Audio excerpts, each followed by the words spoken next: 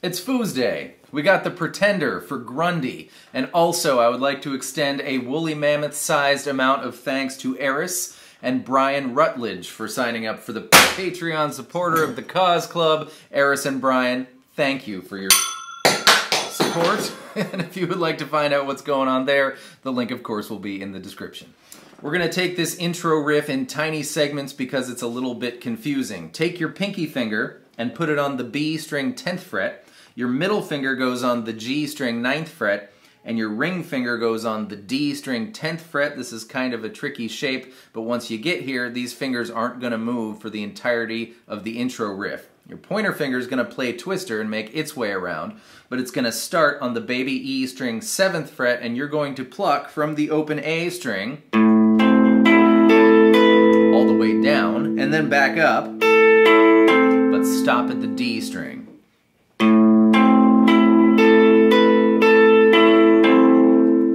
Then you pluck your open A string, immediately followed by the E string 7th fret. This is where your pointer finger starts to get busy, and this 2 bass notes in a row thing really makes it feel like the rhythm's done a double backwards jackknife at you, and it has. So open A, E7. Then strum the rest of your chord, E8, strum, open A, strum.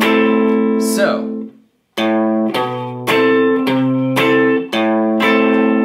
context.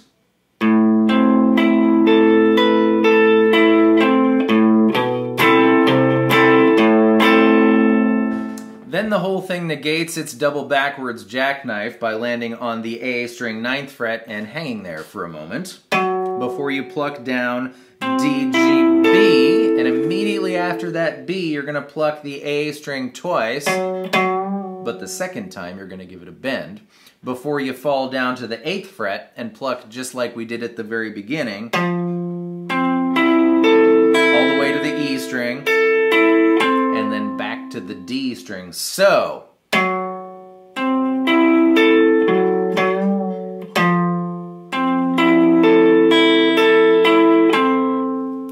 and the whole thing.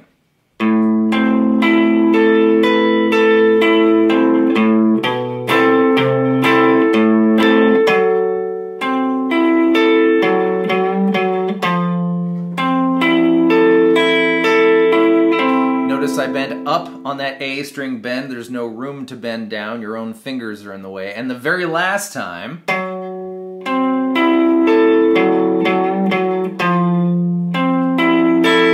give that B and that E string a little flick as we go into the verse. This whole song was a thrill to pick through. There were quite a few things that were different from what I thought they were. For instance, I thought this part was on the B string, working its way up the neck, and there's even an interview with Dave Grohl where he does that, but that's not what Chris Shiflett does. Chris Shiflett puts his ring finger on the B string 5th fret, and you're strumming the B and the baby E string, open of course. Then the E string is going to go 2 open with your pointer finger, 3 open, and 5 open with your pinky finger.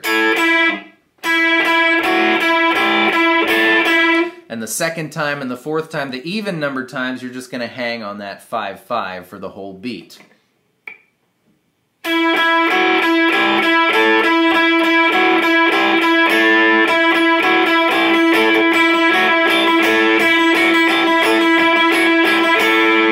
But of course, Dave's part is A minor, twice, followed by the better man chord, D with an F sharp in the bass, E string 2nd fret, G string 2nd fret, B string 3rd fret, same rhythm, and just once. Followed by a big F chord, but don't bar it, because we don't want to hear the B or the E strings there. You see Dave play it as even just a 2-finger power chord, but I do believe I hear the major 3rd in the studio recording, but that doesn't matter, play a power chord if you want. And when we repeat, we're going to add a G after the F.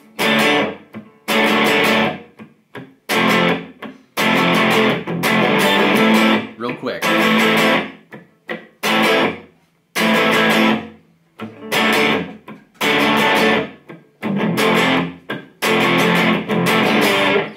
When it starts to chug, you're going to keep your accents, but but add the chugs in between.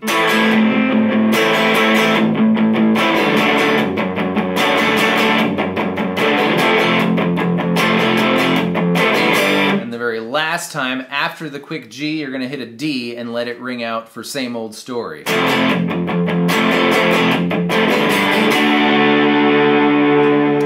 Octaves roar over that Same Old Story too. They're going to be octave chords starting at D, that's the A string 5th fret and the G string 7th fret. E, 2 frets higher than that. F sharp, 2 frets higher than that. And G, 1 fret higher than that.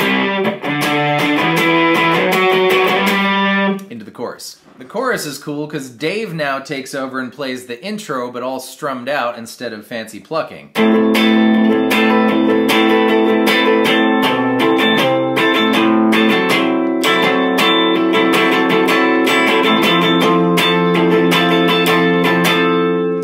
Chris hangs on an A power chord, that's the E string 5th fret.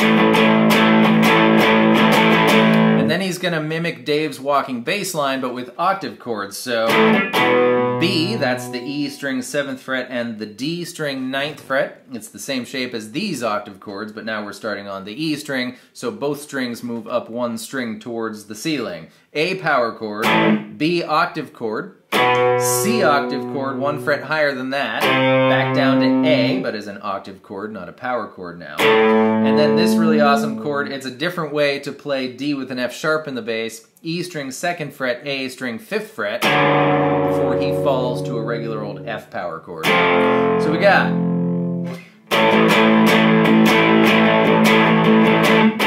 C, A, D with an F sharp in the bass,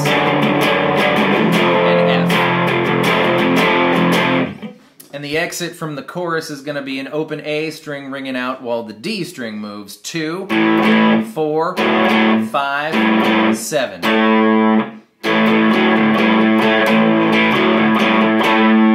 And that's how the bridge starts too. If we start counting from where he starts singing, you're going to do that 8 times.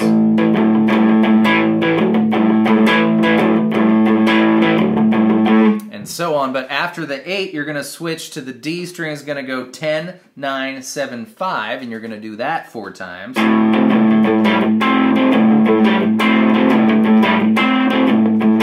And then it's going to move even higher. The D string is going to go 12, 10, 9, 7, and I thought I heard him go 12, 10, 9, 10 a few times too, so...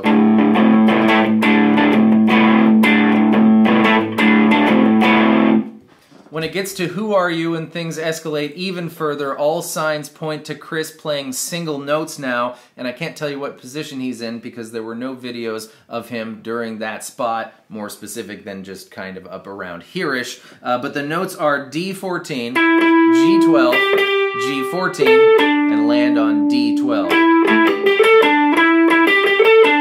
I don't know why, but I like to play it here instead, G9, up to 12, B10, and land on D12. It sounds to me like the strings in that part are thinner strings rather than fatter strings, but it doesn't matter, they're all the same notes. And during that part, there's also a power chord A guitar,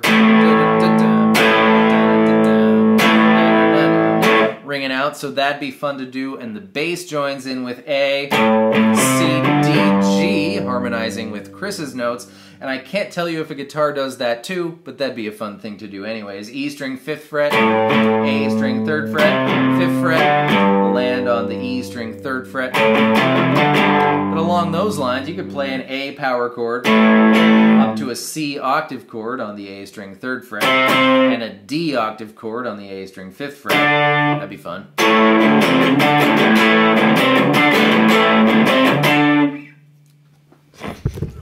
No. I'm going to keep musing about that part for a second. If you don't mind, maybe Chris is still doing the open A string thing with the D string moving around. I don't think so, but maybe. In which case, it'd be D14, 17, 19, down to 12. It's kind of challenging. You could get this harmony with these notes if you played little power chords here. D string 7th fret, G string 9th fret, move it up 3 frets, up 2 more frets, and down to 5 and 7. Also kind of difficult, but worth considering. When the last chorus gets really, really, really big, Chris has a really cool harmony that he does, again with octave chords on the A string, but let's start out with an A chord. Open A string, D7, G9, B10, mute your low E string so you can strum away. And then moving into our harmony, our ring finger's right in the right spot. We just need to add the A string 7th fret, and we are going to go 7, 9, 10, 7, 9, 7, 9, 10. I really wanted him to go 7, 9, 8, but he didn't. He went 7, 9, 10, but you should go 7, 9, 8 if you want, but I'll do it right one time for you here.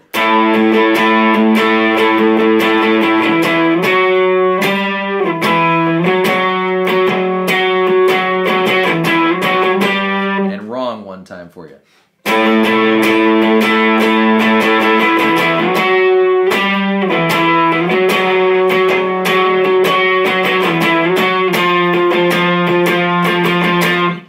And it ends on the bridge. You do the low one 4 times.